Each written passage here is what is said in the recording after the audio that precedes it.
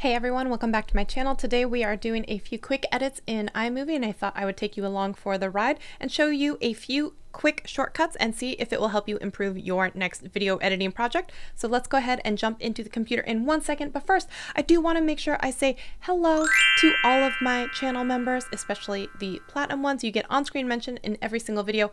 If you're ever interested in joining, make sure you check out the join button down below, and you'll see how to join up. Thank you to TubeBuddy for being a platinum level member. Let's go ahead and get into the computer, and I'm going to show you. I have selected a bunch of random clips. I'm going to try not to have the volume on so it doesn't drive you crazy, and let's just see how we do. Here we go. All right, some stuff we are not going to be covering, such as how to make the animated subscribe clip with the transparent background. If you need a video on that, I've already made it, so I'm assuming you already have that piece. So we have that in the library up here, as well as how to do a transparent background image. And so I've done that with some star images. You'll see what I mean here in just a second. We're going to use those to do a transition between clips. And if you need a video on that, I've also made it. So we're assuming you have a few of these pieces already. Let's go ahead and jump into the first thing. So up here in the library, one thing that you can do, first of all, when you are creating your rough cut, which is all of the video clips that you're going to put down together and then kind of throw in some of the edits, take out the ums, the ahs, the blank spaces before you start doing any of the tricks. So one thing that you can do is make sure that you can go up to your section. If you have a clip highlighted, again, what's in the clip is not important. I'm just showing you as an example. One thing you can do is you can always drag down the entire clip into your timeline, but if you know that there's only a small portion of the clip that you want, you can actually use your keyboard shortcuts and start with an I and then go to the section where you want to stop and hit an O, and that's going to be an in and out point. And so then you can then drag down that portion down below, and you can see that this clip here is shorter than the clip up here, which is total in length of 15 seconds. The one that's down here in the timeline is only 7 seconds. So this is going to come in handy a lot of the time as you're scrubbing through clips in your main library up top. You don't have to bring down the entire clip and cut it up into chunks. So this can be helpful for a lot of people. So let's just go ahead and assume whatever's in here is great. And then the next thing, we're going to do the same thing here with my cute puppy. This is Cooper, of course. Hopefully you guys have seen him before. So we're going to come in here, do an in, and we're going to do an out. Oops, we're going to reverse that. I don't want two in points. I want an in point here, and I want an out point here. Actually, we want an in point here. So I'm going to bring down Cooper. And just for now, I'm going to make sure while we're editing, I'm going to bring down the volume of the clip so it doesn't play back anything in the playback window. All right, so here's the first thing that we are going to do here is do a transition between one clip and the other. So I'm going to grab my little stars here, and they look black, but they're actually transparent. So I think I'm going to actually I'm going to select this one, and this one. I'm going to bring all three down at the same time. Now, one thing, you can set your default for how long your photos or still images are going to last. Mine is default, I believe, 4 seconds, which is actually a really, really long time. So one thing we're going to do here is we're going to bring down this length for as short as you can. I think it's like 0.1 second. So we're going to do that on all of these. So what I have here are 3 different images of the same types of stars. All I did was take the entire picture, and then I selected all the stars, and then I put them in a different order, and I did that 2 times. So I have 3 different ones. So as you go through them, it goes frame by frame by frame, but it looks like it's basically a transition right there into the next scene. So there we go, we have that. Now let's say that we're going to go into the middle of this one. We're going to do some cute stuff here. We're just going to Command B and create a blade. So we're going to split this clip here. And then let's say we want to really, really zoom in. How do we want to do this? He's so cute. Maybe this isn't the best example. We're going to go up here to the crop, and we are going to do a crop to fill, and we're going to come in real tight on his face. We're going to come right here. So one thing you're going to notice is as we start to go through these clips, you've got really close on his face, and then you got boom, he's really far away again. So if you have made an adjustment on one clip, one thing that you can do is you can hit Command C, and then you're going to go to the next clip, and this will work if you have multiple clips that have all done the same thing, but you're going to go up to the edit, and then you're going to hit those paste adjustments, which is going to be all. So now you're going to see it is also cropped this one as well, and the way that you know that is if you have this clip highlighted, you see it's yellow up top, it still has this little crop option that's already been indicated that it's on, so that's why it's blue. So if you look at it, it has the same crop adjustment as the one before. So this comes in really handy, especially if you make an adjustment to one particular clip and you need to do it to an entire series. This is how you do it. All right, so now we have transition into a very close up, and then he's so cute, right? So one thing I want to show you is how you can do basically a speed ramping effect. So it may be slower and then all of a sudden it speeds up and then it slows down again. So we're going to go ahead and do that on this clip here. And I think since we already have the split in it and he's already zoomed in, but then we kind of like zoom around and see his face, I think we're going to accentuate how fast that is. So what we'll do is while this clip is highlighted, you're going to hit the R button, which is the range selection tool. You're going to hold down the R button and then you're going to select a range just kind of like you were doing with the in and out point up above. In the media library, you're going to do that, but on the clip that's selected. So we're going to go to the point where we're zooming around his face. So right about here, all the way to about here when we see his face, like that. Perfect. And then what we're going to do, go up to the speedometer up top, and we're going to do this one as a fast. All right, so now you can see on this second clip, you've got this section where it's regular speed, and then you see the bunny, which means it's going faster than normal speed, and then you've got basically a break, and then it's going to go regular speed again. So if we play through this, it should be a slow transition into him, a zoom, and then a slow out. So let's go ahead and take a peek at this. Zoom. There it is. Okay, so there's that zoom right there. So that is your speed ramp right there. And then we're going to come in here and we're also going to, we're going to add our subscribe button. Let's just say we're pointing at it right here. We're going to add our subscribe button, bring it down here. We are going to select it and make sure that there's no fade on it. Take that off. Great. All right, so obviously this subscribe is covering my face and it's too large, but the beauty of doing it transparent is that we can move it around. So we're going to select it, go up to the crop option. Then we're going to go, instead of a cutaway, we are going to do a picture in picture. That way we can move it. We're just going to grab these corners and make it larger. Let's take a look here. It almost looks like I'm pointing at it. Oh, but I don't want the bell in my face. All right, let's move it a little bit more. We'll move it right here. That's as wide as it needs to be. And we'll actually just scoot this up here. Here we go. And pointing at the subscribe button. There it is. There's the bell. Okay. Feel like it could be even sooner. There you go. You get the idea though. And if you wanted to make this animation a little faster, you can go Command R, grab that speed ramp, bring it down just a little bit, and then make sure you take off the fade that's on there. They try and stick it on there and be sneaky. But here we go. Now we are pointing at it. Good. Perfect.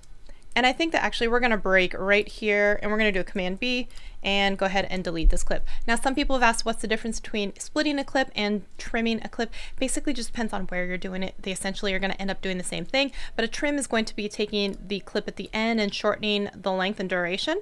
And then a break is sometimes you could do it in the center of a video, something like that, and you can just do another one and break it out. So they're essentially doing the same thing. It just depends on where you're going to end up doing the cut.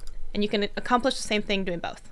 All right, so here we go. We're going to do this after the wink. I'm going to go ahead and bring this in and close it out. There's our transition. Here is the puppy. So cute. And here's our speed ramp. Boom. And I feel like we don't need this first clip at all. It's actually not doing much for us. So let's go ahead and go take that one out. And here's the speed ramp of Coop. There he is. Perfect. All right, next thing we're going to do, actually, we're going to make this a little bit more special. We're going to bring down one of the backgrounds, and we're going to have him be on a, what do we think, a silk orange? Yeah, that looks nice. We're going to do this and place it. It's going to make me do it on the timeline. Bring Coop up on the top and trim this down here so it meets up with the top of that clip. Great. Now you're going to be like, oh, you just covered the whole thing. What are you doing? That's no big deal. We're going to come up here. We're going to go to the picture in picture. We're just going to take the whole thing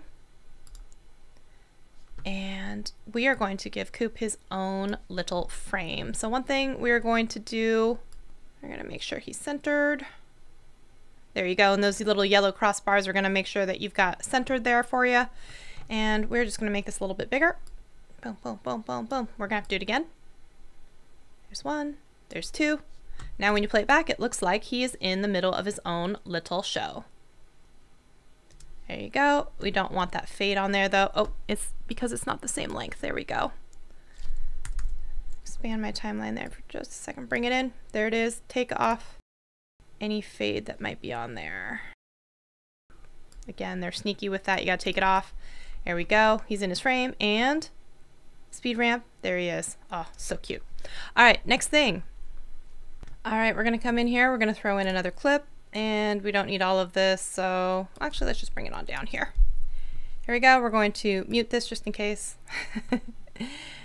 And also, if you don't know the difference between muting a clip and actually detaching the audio, let me go ahead and show you. If I bring that back, you're going to see the little peaks where all of the audio is. So if you ever want to, you can actually readjust and bring the volume back. I always like to do that because then you have the option of keeping the audio in. But if you absolutely know you're not going to keep the audio, you can go in and hit detach audio. You're going to see the separate waveforms here. You can go in and select it, and you can delete the entire bit of audio. One thing you can also do is then adjust where it is. If you wanted to move it, you know, earlier as part of a voiceover, something like that, you can see this little connection point down here at the bottom with the green. That's how you know it's connected to this clip. So if you were to delete this clip that it's attached to, you would delete the audio. But if you were to take this, make a new attachment point over here, click on here, delete it, the audio would still be there. So that's how you know where it's connected to, is where the little tab is. But we're going to take the audio off for right now. Here is the next clip here, and let's just say we wanted to cut out the center of it. We don't even know what I'm saying. We're just going to hit Command B here, and we're going to hit Command B over here, delete. There we go. Then we can also still go in and trim on the inside of that clip as needed. So there we go, and that's how you can do a trim and a blade at the same time. So that's going to be Command B, which stands for blade tool. Let's go ahead and just bring this back in, close this down. And this time we are going to split, actually no, we're going to bring down another clip. We're going to this time just decrease the audio to 0. Now we're going to do a transition in between. We're going to throw in a transition here, and we are going to throw in, doesn't matter, we'll just throw in any one of them like this, throw them in between here, have it default to 1 second. Oops, 1/10 of a second. And there it goes. All right, the last thing that we're going to do is we're going to throw in a title, and let's go ahead and do that over here. Let's throw in a title that says, I'm going to throw that here.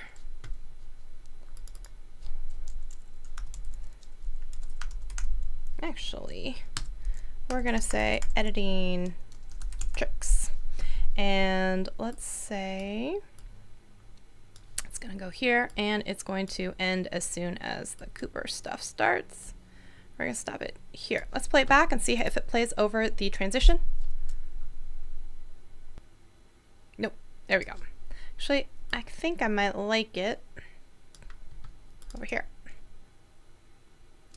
There we go. So I like to have it actually combine a little bit over the stars as well as going into the next clip. So here we go with editing hacks, and boom, right there onto Cooper.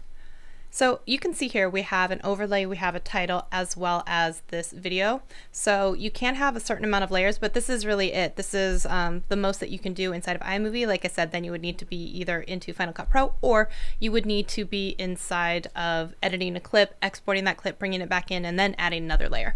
All right, last thing we're gonna do is throw on a cute little, let's try to do this retro one. And we're going to do an end card. There's that. We're going to throw on some text. We're going to do standard lower third. Throw it on here. Come on. Match the length. I'm going to do it all on this line. I'm going to delete this one. And then from here, I'm going to see if I can center it. There we go.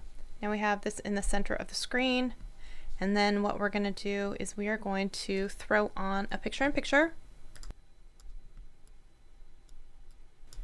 And this time we are going to shrink it, picture-in-picture, take off the fade. We're going to move this.